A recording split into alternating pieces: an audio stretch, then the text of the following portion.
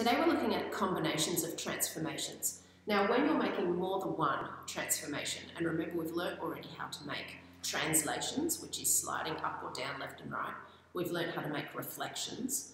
We've learnt how to make rotations, and we've also seen dilations now, and we've seen how dilations can stretch or compress horizontally or vertically, but they can also be applied to perform reflections and rotations. So a little bit of revision here from yesterday. Don't write this down, but let's just keep this in mind. A dilation with a factor of -1 is actually a reflection, and you can do that in both directions. And an enlargement, now remember this word enlargement actually mathematically means that we're performing a dilation in both directions with the same factor. And it can be an enlargement or even a reduction and still be termed an enlargement, which is strange. Now, if it has a factor of -1, then it actually flips it both ways, around the x-axis and around the y-axis, and that performs a 180-degree rotation. So for today, when we're thinking about combinations of transformations, let's think of reflections and rotations as being dilations. That way we've only got two things to think about. We've got translations, which is sliding things up, down, left or right, and then we've got dilations, which we know can be stretching or compressing in either direction, or if it's applied with a factor -1, it can be a reflection or even a rotation. So the order of transformations comes about because there's a few rules that if you break them will mess up your graphing if you're performing more than one transformation. Now the rules are fairly logical, I think. Any two translations, so here we're talking about an up or a down, as well as a left or a right. Now we say that they commute. This is a new word, let's look at what it means. If they commute, then this means that they can be done in any order. So if you need to move something up and right, or down and left, or down and right, or any of those combinations, it won't matter which order you do it in, and you can just take your pick, do one, and then do the other. Now it makes sense also that if you're doing two dilations, one horizontal and one vertical, they also commute. So that means that you can do those in any order as well. And this is, if you're wanting to tie it down to something you already know, I think of the fact that if you're adding and subtracting, you can do those in any order. They're equally sort of powerful, if you like. You can multiply and divide in any order. They're equally powerful.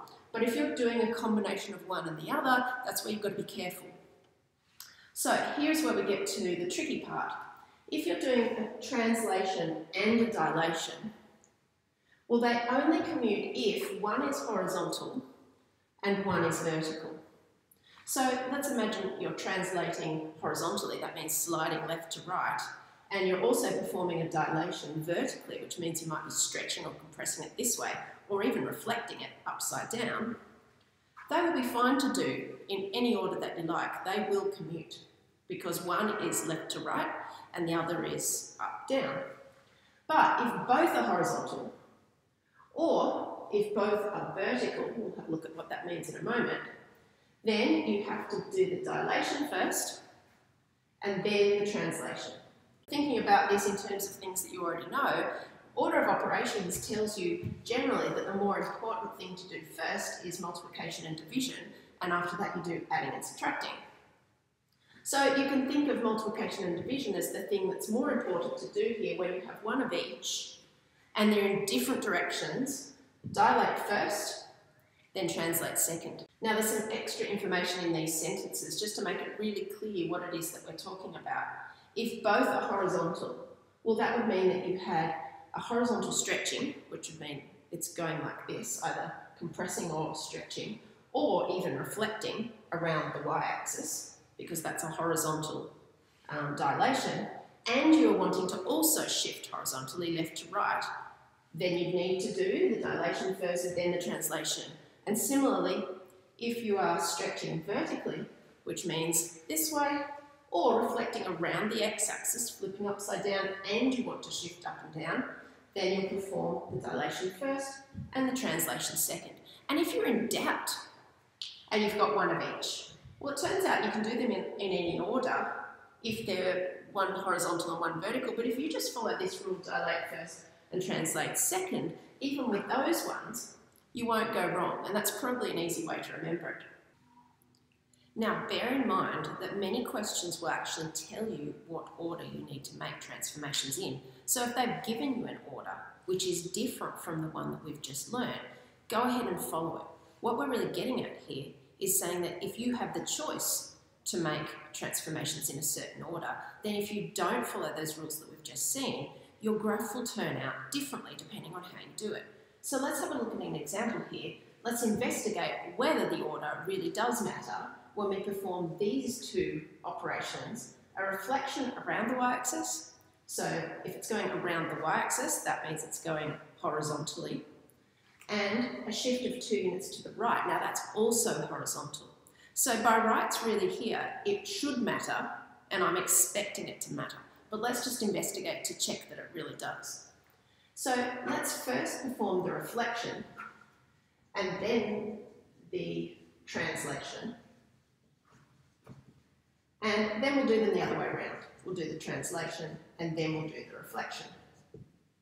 All right, so if we're doing the reflection first, we would need to say, all right, we need to replace x with negative x, because if we're reflecting around the y-axis, then we're swapping things over here with things over here. So the first step would be to rewrite our formula but switch the x to be minus x.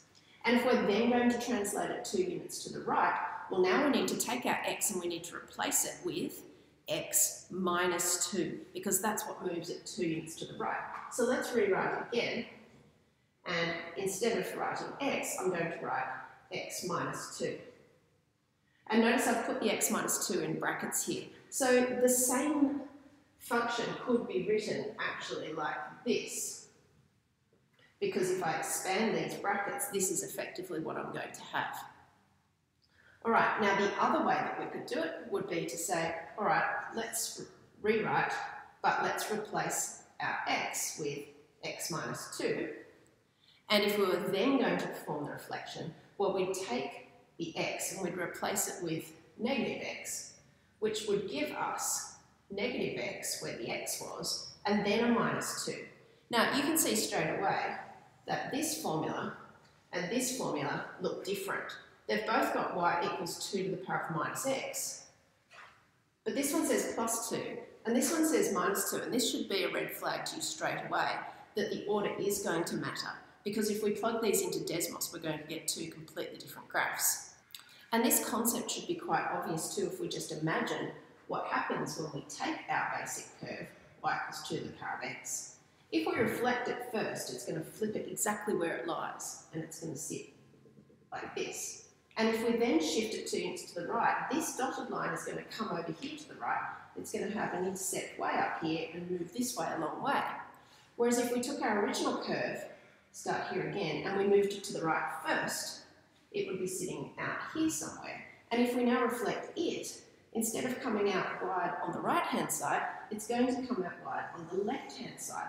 And we're going to have 2 completely different looking curves.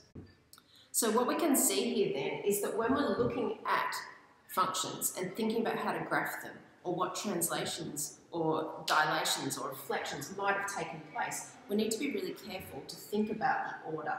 Because this one, where we just did our translation and then our reflection, actually didn't translate 2 units to the right, did it? It ended up over to the left. Now, how can we understand that? Well, we need to be able to put this into this kind of form, because the brackets show us what to do first in a way, which sounds a little counterproductive because normally with order of operations you do the brackets first. But here we don't want to do the translation first. What we want to do is think about what's happened here with the reflection, and then we can see that this graph actually has a translation to the left. This graph over here has a translation to the right, and it makes sense to compare this version of it with the negative out the front of some brackets to show that it has a reflection, and then it has a translation to the right. This one actually goes left.